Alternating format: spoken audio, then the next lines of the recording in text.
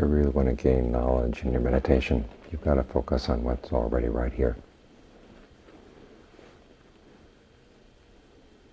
And it's hard to get more basic than just the body sitting here and the breath coming in and going out.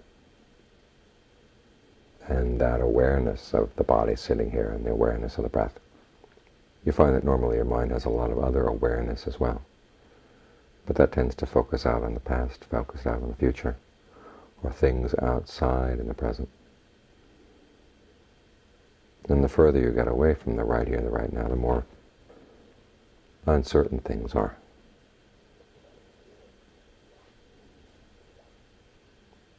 And a lot of us have some very elaborate constructs about the past, elaborate constructs about the future, elaborate worldviews about what's going on in the present moment.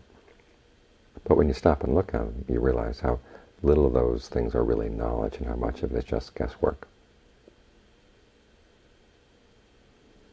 You have a little fragment here, a little fragment there, and it's like archaeologists coming across a site where only fragments remain, and they just try to put them together and then fill in an awful lot in the middle. And what is that filler if not just ignorance dressed up as knowledge?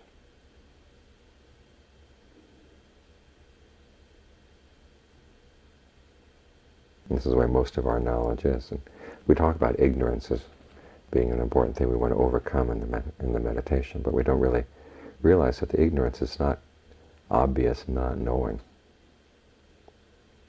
It's the things we think we know. And yet when you dig down a little bit, you realize that it's all based on guesswork. So the way to get around that is to just settle down on what's really right here. Is the breath coming in? You know it's coming in. Is it going out? You know it's going out. Okay, stay with that knowledge. And you may have read a lot of other things about what you're going to learn in the course of the meditation. But put that aside for the time being. Just focus on what's right here, right now. The more you get to know what's here, right now, the more those other things will become plain. This is not to say that book learning is totally useless. It's very useful in giving us pointers as to where to look, what questions to ask. But as for the answers, if there really are going to be answers, they have to come out of our experience right here, right now.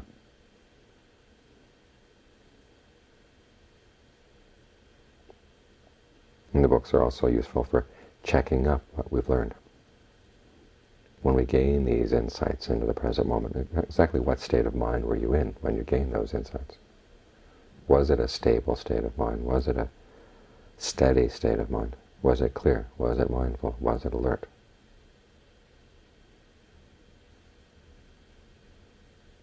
There are many passages where the Buddha said if someone actually puts the teaching into practice, develops the right level of alertness, the right level of mindfulness, can clear away greed, anger, and delusion, there's no way that they could not come to the Dharma.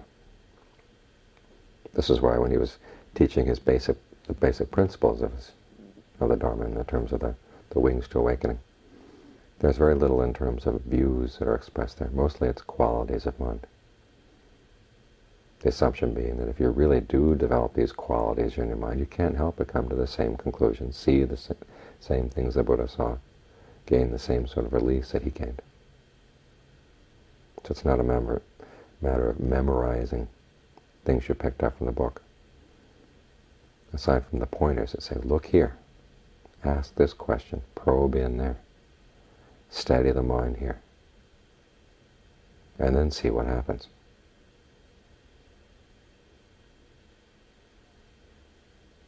So all of it is right here, right now. In fact, when the Buddha talks about the insights that finally lead to awakening, they're all expressed in terms of this and that. In other words, things that are immediately present. Where was the Buddha on the night of his awakening? He was watching his breath. What's the difference between his breath and your breath? Not much difference in terms of the breath. A lot of difference in terms of the qualities of mind that he brought to the breath. The questions that he asked. But those are the things we have to work on. Stay right here and then develop mindfulness right here. Develop alertness right here. Concentration, discernment, all right here. Right here in the heart, right here in the present moment. Because everything we're going to have to learn is right here. All the things we have to come to understand are right here. The Buddha talks about sankharas, fabrications, as being the essence of insights. When you understand fabrications, he says, okay, that's the knowledge that's going to clear away all the bonds on the mind, all the fetters on the mind. And what are those fabrications? Well, there's the bodily fabrication, which is the breath. Verbal fabrication, that's directed thought and evaluation. And when you focus your thoughts on the breath, you're evaluating the breath. Okay, verbal fabrication is right there. And then mental fabrication is feelings and perceptions. Perceptions of the labels you put on things. Feelings are the feelings of pleasure, pain, neither pleasure nor pain that you feel both in body and in mind. Well, those are right here as well. So what else do you need? You've got all the raw materials. It's just the mental qualities that you bring to them are not up to speed yet. That's what you've got to work on. But it's all right here. And you may have trouble ferreting out, okay, which is the feeling, which is the directed thought. Well, don't worry about that. Focus on just getting steady as you can right here. The steadier you are right here, the more things will clear up. It's like water that's been stirred up. If you keep stirring it up, it's just going to stay muddy. But if you allow it to sit still for a while, okay, the mud particles will settle to the bottom, and the water itself will become clear.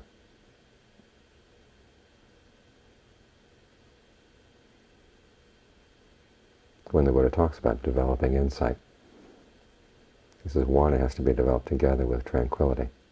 The process of tranquility is stilling the mind. Insight comes from investigation, analyzing. In other words, the kinds of questions you ask, the way you probe into that stillness once it develops. It's not a particular technique because each of us has different places where we're caught up. So there are general teachings, okay, probe here, ask these questions. But there's no one particular technique for how you do that. That involves a certain amount of ingenuity.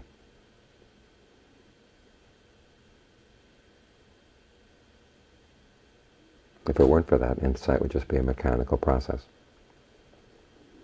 Once the mind is still, okay, you start asking questions. And there's no guarantee that the question you ask tonight will give you awakening. But if you keep up the process, asking questions, okay, where is the stress here right now? What goes along with the stress? What appears together with the stress? What disappears when the stress disappears? That one question will take you a long way. Because you'll find that even in states of very stable concentration, once you attain them, what looked to be totally stress-free, totally relaxed, totally spacious, still has a certain amount of burdensomeness to it. But still, someplace it's a burden on the mind. So once you allow that state to develop, then you start looking, okay, where is the stress here? And once you see it, and once you see what goes along with the stress, then you drop whatever it is that goes along with the stress and see what happens. This takes you through many layers of the mind.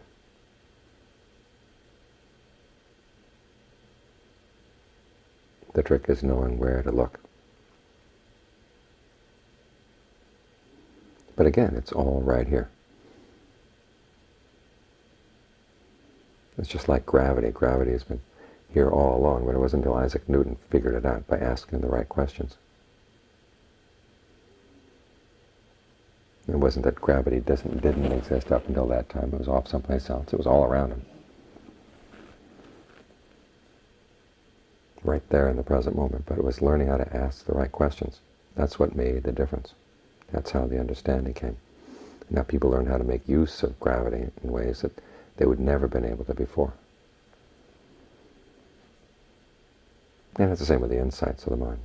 All the stuff you have to get insight into, they're right here. It's just a problem of asking the right question, looking in the right way.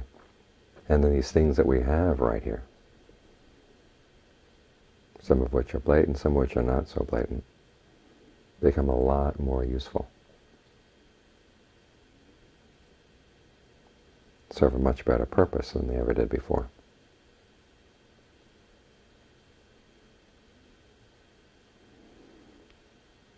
So when you find your mind wandering off in terms of theory and history and all this other stuff, keep reminding yourself, okay, is the real work done here yet? Because this is where all the difference is going to be made. It's easy to talk about the theory, to compare them, and there's some use in that, but the prime issue is, okay, what are you doing right here, right now?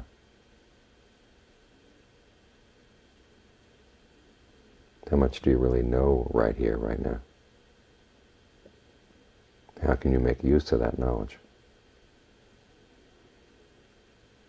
Those are the questions that'll get you someplace.